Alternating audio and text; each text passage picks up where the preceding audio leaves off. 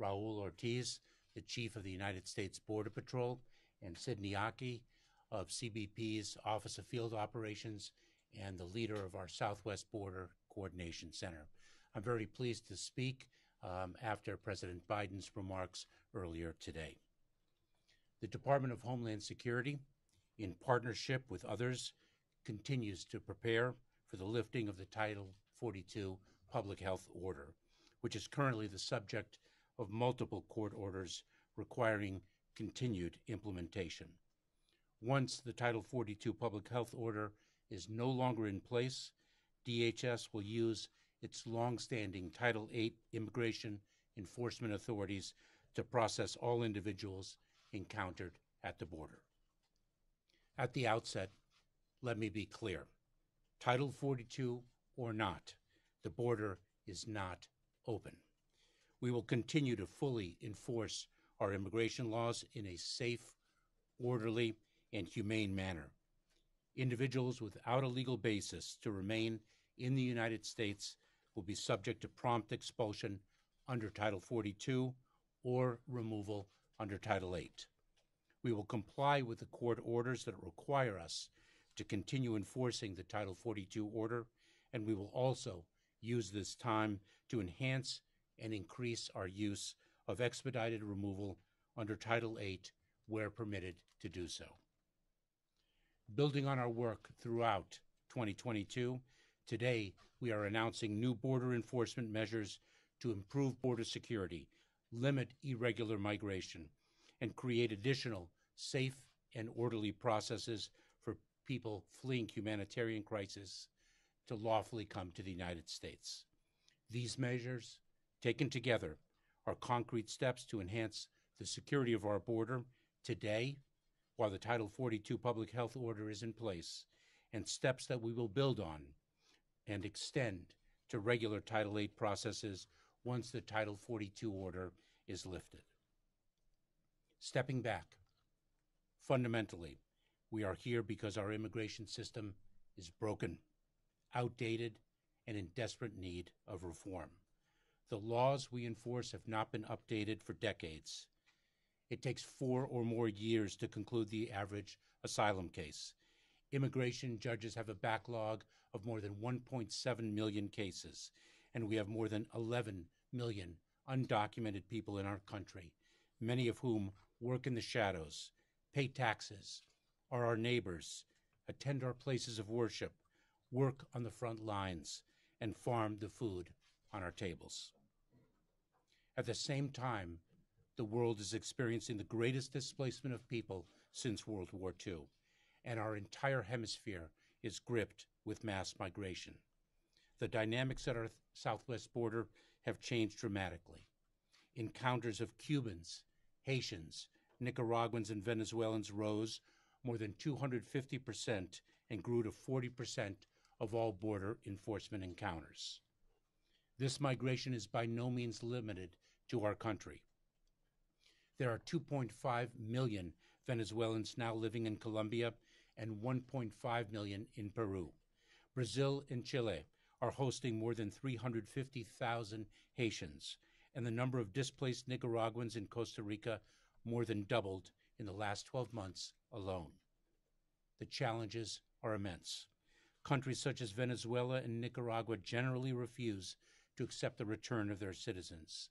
Smuggling organizations are far more sophisticated criminal enterprises than in years prior. Their reach through social media is unprecedented, and they are far more ruthless. The number of migrants rescued by CBP has almost quadrupled over the past 2 years, and we have seen horrific tragedies involving tractor trailers in San Antonio, Texas, and in the Mexican state of Chiapas.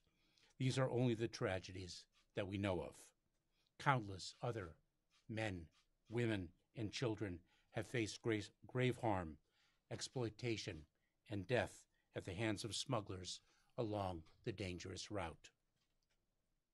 These challenges are magnified when immigration politics substitute for governance, when leaders deliberately refuse to coordinate their actions with the federal government or communities receiving migrants, or when disingenuous political rhetoric fuels the disinformation smugglers peddle to vulnerable migrants to deceptively lure them to our southern border. I have been to the border nearly 20 times, and I can attest to the steadfast commitment of the DHS workforce to secure our border, enforce our laws, and build safe, orderly, and humane immigration processes under extremely difficult conditions. The challenges I have outlined are straining our capacity and those of our state, local, and NGO partners to manage it. But they have also prompted innovation and collaboration, which we seek to build on today. Our approach to managing increased encounters and preparing for the lifting of the Title 42 order was outlined in our Southwest Border Security and Preparedness Framework issued in April and updated in December. Among other things, this work includes the largest anti-smuggler campaign in history, with over 7,300 smuggler arrests and the disruption of over 8,000 components of smuggler infrastructure, like confiscating tractor trailers or shutting down stash houses, surging agents and officers to the southwest border, bringing the total up to 23,000, and putting more of those agents in the field to perform their essential law enforcement and national security missions. It also includes doubling down on our collaboration, whether with state and local partners through our expanded emergency food and shelter program grants, or with international partners who are united to advance the principles of the Los Angeles Declaration signed by President Biden and 20 other regional leaders last summer. Hemispheric challenges require hemispheric solutions, and we are working closely with governments throughout the region to create lawful pathways, enhance protection, and better enforce borders throughout the migratory chain. Innovation and collaboration are critical to the program we announced in October, enabling vetted and qualifying Venezuelans to travel safely and directly to an interior port of entry in the United States without having to make the dangerous journey to the border. In partnership with Mexico, we impose consequences on those who did not use the newly created lawful pathway. Thousands of Venezuelans have benefited, and we saw a dramatic drop, a 90% drop in the number of Venezuelans encountered at our southwest border following the commencement of the program in October. The program is based on Uniting for Ukraine, a streamlined process that has enabled fleeing Ukrainians to obtain the support of sponsors and travel safely to the United States. Individuals who are provided a safe, orderly, and lawful path to the United States are less likely to risk their lives traversing thousands of miles in the hands of ruthless smugglers, only to arrive at our southwest border and face the legal consequences of unlawful entry. We can provide humanitarian relief consistent with our values, cut out the vicious smuggling organizations, and enforce our laws to enhance the security of our southwest border by reducing irregular migration. Those principles underlie the new actions we are announcing today. First, we will continue the Venezuela process and increase the number of individuals who can benefit from it. Building on its success, we will implement similar processes for Cuban, Haitian, and Nicaraguan nationals who face challenging conditions in their home countries. This is how it works. Effective immediately, citizens from Venezuela, Nicaragua, Cuba, and Haiti who attempt to cross our border without authorization will be swiftly expelled to Mexico, which will accept returns of 30,000 individuals per month who fail to use these new pathways or their home country.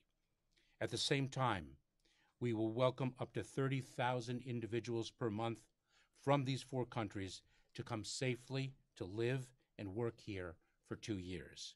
But this is important. If individuals from these countries attempt to cross the U.S. border without authorization or the Mexico or Panama borders after today, they will not be eligible for this new legal pathway. So the message is clear. Individuals should stay where they are and apply for these processes from there. To be eligible, individuals need to 1. Pass rigorous security vetting, 2. Have a supporter in the United States who will provide financial and other support, and 3. Complete vaccinations and other public health requirements. Second, we are creating an appointment system for individuals to seek entry at our ports of entry. Just like the parole program, this can be done on one's smartphone with an app called CBP One. The app is designed to discourage individuals from congregating near the border and creating unsafe conditions. Initially, this process will be available for those seeking an exception from the Title 42 order for humanitarian reasons. After the Title 42 order is lifted, this scheduling mechanism will be available for non-citizens, including those who seek to claim asylum, to schedule a time to present themselves at a port of entry for inspection and processing rather than arriving unannounced at a port of entry or attempting to cross in between ports of entry. Those who use this process will generally be eligible for employment authorization while they are in the United States. The CBP One app will be available in English and Spanish, and we are working on other languages. Through technology and lawful processes, we are transforming how migration is managed at our border. But let me again be clear. Those who fail to use lawful processes will face consequences. To that end, we are increasing and enhancing the use of expedited removal under Title VIII authorities for those who cannot be processed under the Title 42 public health order. These efforts include surging personnel and resources and enrolling individuals under the Asylum Processing Interim Final Rule published in March of this past year. As a complement to these efforts, in response to the unprecedented surge in migration across the hemisphere and to reduce encounters at our border, DHS and the Department of Justice intend to issue a proposed rule to provide that individuals who circumvent available, established pathways to lawful migration and also fail to seek protection in a country through which they traveled on their way to the United States will be subject to a rebuttable presumption of asylum ineligibility in the United States unless they meet exceptions that will be specified. Individuals who cannot establish a valid claim to protection under the standards set out in the new rule will be subject to prompt removal under Title VIII authorities, which carries a 5-year ban on reentry. DHS and DOJ will invite public comment on the proposed rule, and more information will be available in the coming weeks. Overall, through today's announcements, we are strengthening the availability of legal, orderly pathways to the United States while imposing consequences on those who fail to use pathways made available to them by the United States and our regional partners. We will continue to monitor developments on the southwest border and will accelerate or implement additional measures as needed, consistent with applicable court orders. We are a nation of immigrants, and we are a nation of laws. We are devoted to providing humanitarian relief for those who qualify. It is one of our country's proudest traditions, and we are committed to enforcing our laws to hold accountable those who do not establish a legal basis to remain. As President Biden has done since his first day in office, we again call on Congress to legislate to provide sufficient resources to manage increased encounters at the border and to fix the immigration system everyone agrees is terribly broken. Absent congressional action. We will do what we can using the authorities and resources available to us to manage the border in a safe, orderly, and humane manner. We were able to do so because of our extraordinary personnel. Thank you. I will be pleased to take your questions. We have time for just a few questions. Nicole? Thank you, Mr. Secretary. How do you respond to criticisms that the new lawful pathway you mentioned, which relies on U.S. sponsorship, will shut out some of the most vulnerable asylum seekers who might not have access to 2 years of financial support here, family, or even access to a smartphone? And quickly, if I can, there are reports that Ovidio Guzman Lopez, son of El Chapo and major fentanyl trafficker, has been arrested. Any further guidance you can offer here, or even your reaction to the news?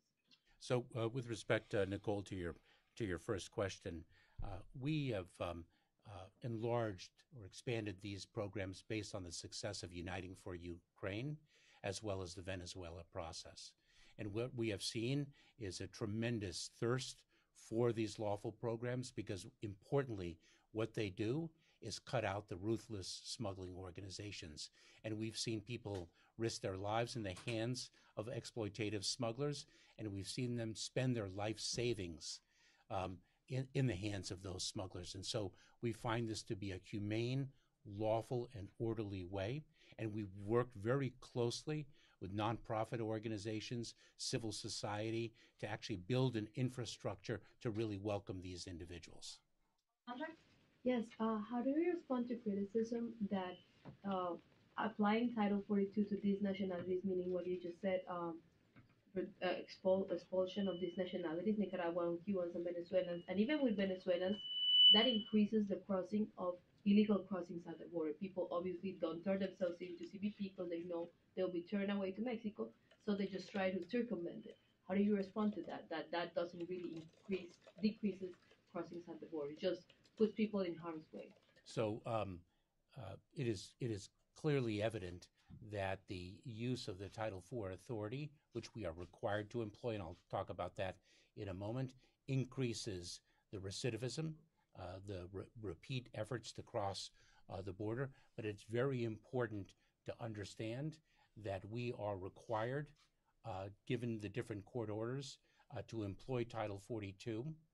That is what one of the district courts ordered us to do, and so we will continue to exercise that authority consistent with the court orders.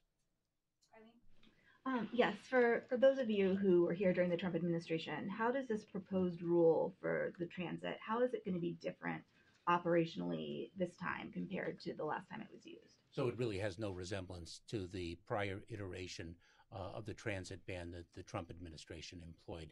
One of the things that I identified is the CBP-1 application, which will be available to individuals to apply for asylum at our ports of entry. It brings order and safety to that process, number one, Eileen. Number two, we are expanding the lawful pathways by which people can seek humanitarian relief, as I've outlined today. So those two avenues, in addition to everything else we have done thus far, make this quite distinct from anything that the prior administration administered. Will those 30,000 pathways a month continue under the new rule after Title 42 is lifted? So what we are doing is building on all of the work that we've done since September of 2021 to be prepared for the end of Title 42. The longevity of these programs we will assess as the dynamism of migration in our hemisphere develops. As far as, thank you, Secretary, for taking the question. The effects in northern Mexico, I mean, are you concerned about people waiting on the Mexican side of the border being exposed to violence while they're there? And also the shelter system being over capacity. You're probably aware many shelters there are already at capacity, and now they can expect many more people to be there. So we've worked very closely with Mexico to address the needs of individuals resident in Mexico and the northern part of Mexico to increase shelter capacity. We've worked with the International Migration Organization, other nonprofits to address the needs of those individuals.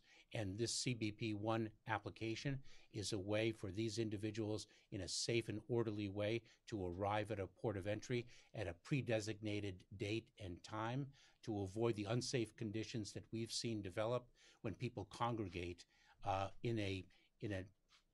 without a lack of an organized way at our ports of entry on the Mexican side. We have time for just two more. Let's go to Suzanne and then Luke. I wanted to follow up on Eileen's question. You said, we were told earlier during a press call that this program, the Carrot Stick, would continue even after Title 42 is lifted. Could you elaborate on what legal authorities you guys would be using to return migrants from those 4 countries back to Mexico if Title 42 is no longer in place? Would that be expedited removal? Or are we looking at something different? So thank you. Yes, we would use our Title 8 authorities as I've outlined, and we are increasing our capabilities using expedited removal to bring greater efficiency to that process. No, please. I was saying, by that, do you mean surging resources, or are there other things that you guys are doing to increase expedited? Searching resources and building on the process efficiencies that we've developed over the past year with processing at our borders. We're improving the processing under our Title 8 expedited removal authorities. But it's very important to underscore, and if I can return to Eileen's question, this has no resemblance to the transit ban that was imposed in the Trump administration because we have built lawful pathways. We do have a way for asylum seekers to seek relief at the ports of entry. We will, of course, have exceptions for humanitarian reasons when individuals cannot avail themselves of the CBP-1 application. So this is quite different, starkly so. Secretary, excuse me. Will the agreement to send 30,000 unauthorized non-Mexicans a month back to Mexico still stand even if Title 42 ends? And then I have a second question. Republicans have vowed to bring back a border bill, and I have signaled they're going to target you. Are you concerned about being impeached in the new Congress? What was your last part of that? Are you concerned about being impeached in the next? Look, I've got a tremendous amount of work to do. I'm incredibly proud to work alongside the 3 leaders beside me today and the workforce whom they lead and whom they represent, and I'll continue to do that work. The longevity of these programs is something that, of course, depends on what we are experiencing at the border and the dynamism, as I mentioned, of the migration challenge that is gripping this hemisphere and, quite frankly, the entire world. With respect to Mexico, Mexico makes its independent decisions with respect to the needs it must address through the mechanisms it has available to it. Thank you. Mr. Secretary, one more question, please. Reaction to Biden's trip to the border this weekend, and do you think it's overdue? I'm very much looking forward to joining the president in El Paso this weekend. Thank you. Thank you so much.